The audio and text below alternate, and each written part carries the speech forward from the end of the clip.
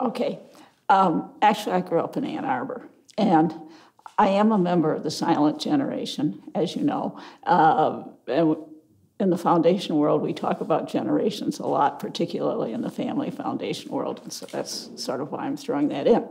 But I have always thought that I was really much more a part of the World War II generation, because the World War II started almost right after my 8th birthday. Okay. My father was in a medical unit that the University of Michigan put together. And so they left, and when they left, they got on a train in Ann Arbor, and nobody knew whether the train was going to go east or west, where it was going to go, whether they were going to end up in Europe or Africa or in the Pacific. And they didn't know where their husbands, and in some cases wives, were for probably 3 weeks until they finally arrived in England.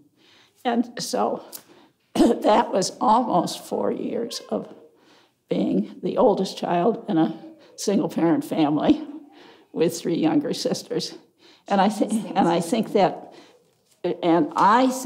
was in many respects transformative. I told a story the other night about when I was 10, my mother took me to New York.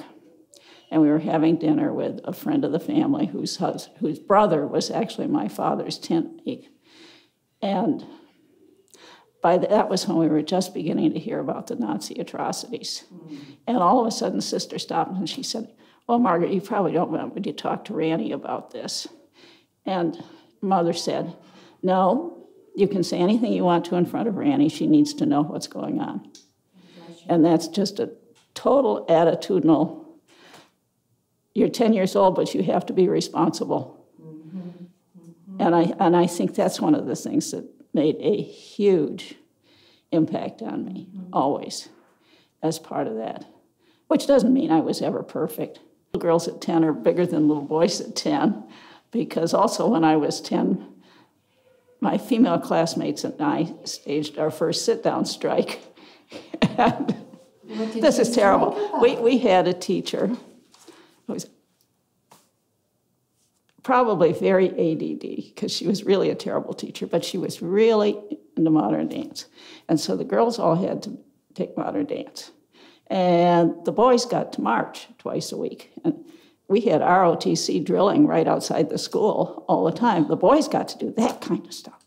We had to be flowers unfolding, great, wonderful things like that. And so we staged a sit-down strike. Well, Juliana decided to cry. And so everybody but one other girl and I got up. So she grabbed us and she pulled us up and swatted us. And that was the end of our strike. So I learned something about the effectiveness of strikes. Yes. But that's the kind of little girl I was when I was 10. I mean, I will say one of the things I'm going to do with my trustees when I have 2 new trustees and some new associate trustees coming in a couple of weeks.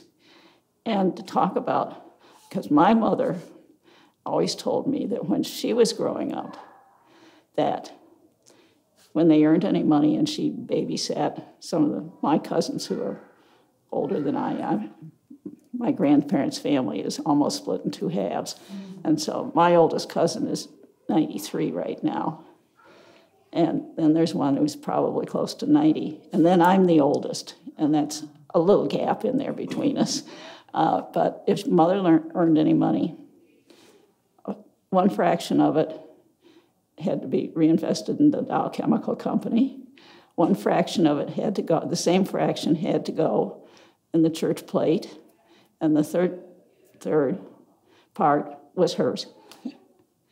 And the funny thing is, and Dottie could tell you who the Rockefeller sister who used to be chairman of the Rockefeller Brothers Fund was, but she told exactly the same story about that's the way she was brought up. Well, I was a political activist before I was. Oh, before? Okay. Oh, well, yeah. I mean, if you take things chronologically, which is rather strange. And again, a lot of this is my mother's influence, because when I did not go to the University of Michigan, by the way. I'd had enough after 12 years or however many. Yes. And I went to Carleton College in Minnesota. And I really was a zoology major. Okay. And then I went to Mount Holyoke and did graduate work. And like every other young woman in the 50s, then I got married. Mm-hmm. And my husband was in the Army for 3 years Mm. after we were married. And we were stationed at the Pentagon. Okay. And 3 years of being a good officer's wife was...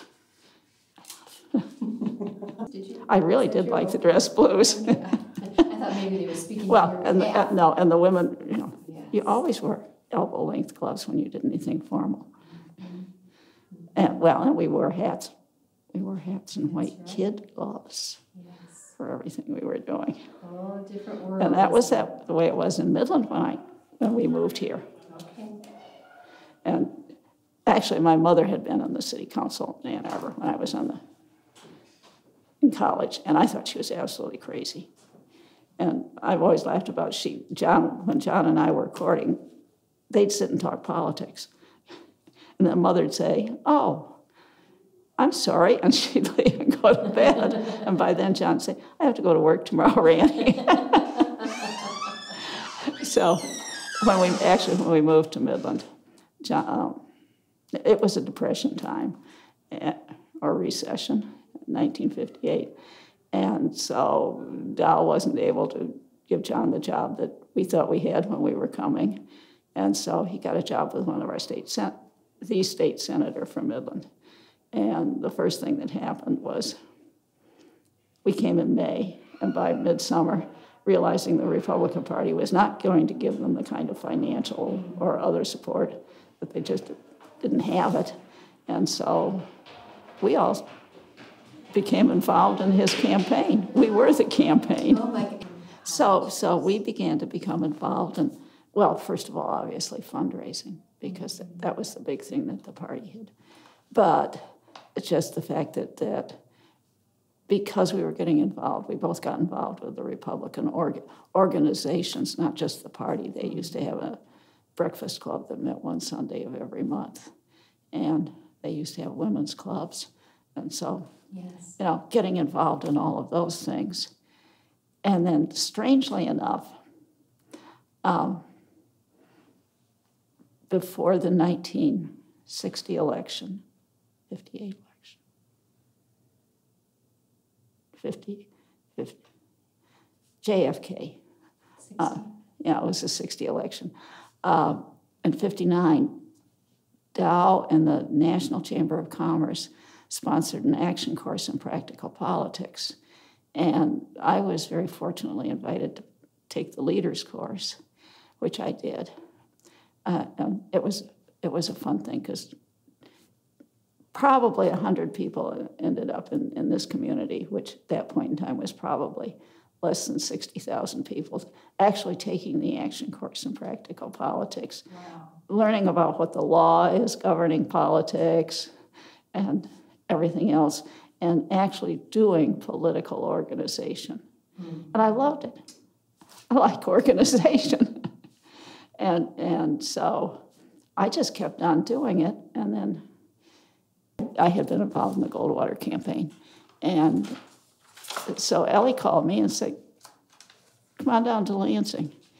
And she said, as the first woman chair, as soon as she became the chair, she said, "I need somebody to do women's activities, because there is not a first vice chair to do women's activities.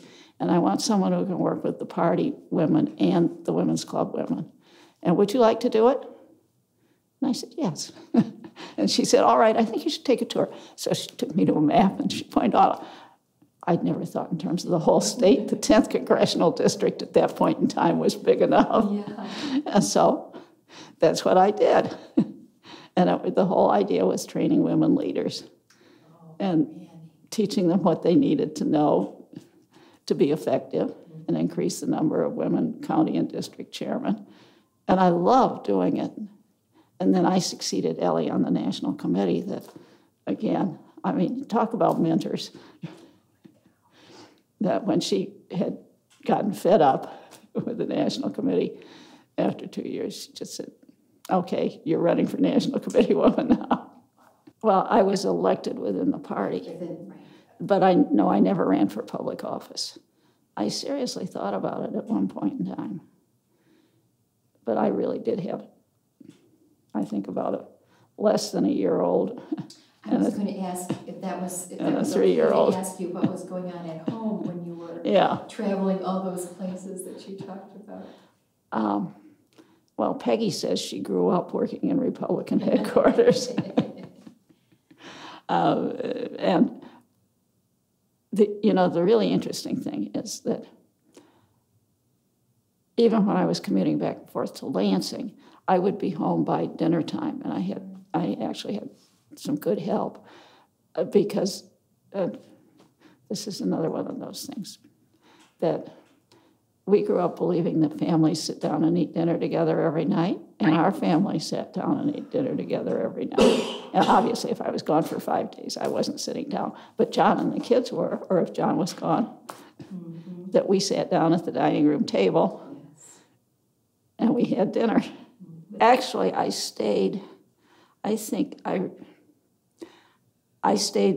the National Committee through the first Reagan administration, so it was until 1984. But at the same time, we started CMF in the early 70s, late 60s, early 70s, actually. And in the early 60s, my mother started the Towsley Foundation, I think in 1957 or 58, and my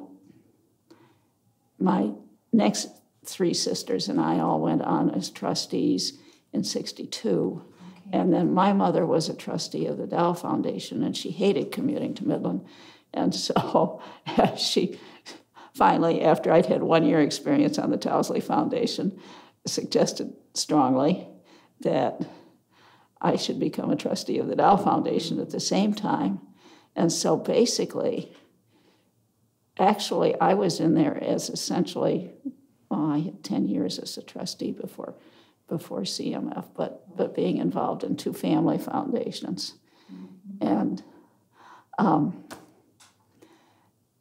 really, in both cases, really taking things very seriously. Neither one was what we call staffed foundation.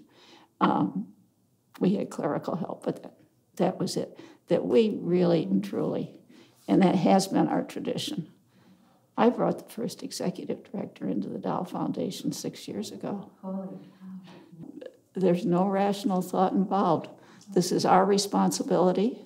We were given the privilege of having this huge foundation, and it's our responsibility to make sure it works right. 10%. And 10%. well, or a fraction of, but no. That same sense of responsibility. It's responsibility, and this is it is our privilege, and we really serve it. It's hard for trustees to understand. We really serve at the privilege of the Congress, as a matter of fact. And I think that this really is true of many of us who've been involved for a long, long time, that we recognize the fact that we have a very great privilege, and this is true of some of the other people who are not family members, but who are leaders in the independent foundations, that it's a privilege and it's also a tremendous responsibility. And no one else is going to. And the other thing, it is not a substitute for our personal philanthropy. This is fun. It's exciting. You meet so many absolutely wonderful people with wonderful ideas. And sometimes they really do have the capacity to carry them out, and sometimes they don't. And you can be helpful. And I think we, particularly at the Dow Foundation, well, all of the bigger foundations, our role is not just giving money. We do a lot more. We do a lot of convening and facilitating. I don't like people trying to reinvent the same wheel all the time, and so the more I know, the more frequently I say, do you know so-and-so who's trying to do the same thing? Would you like to talk to them? Maybe you should get together.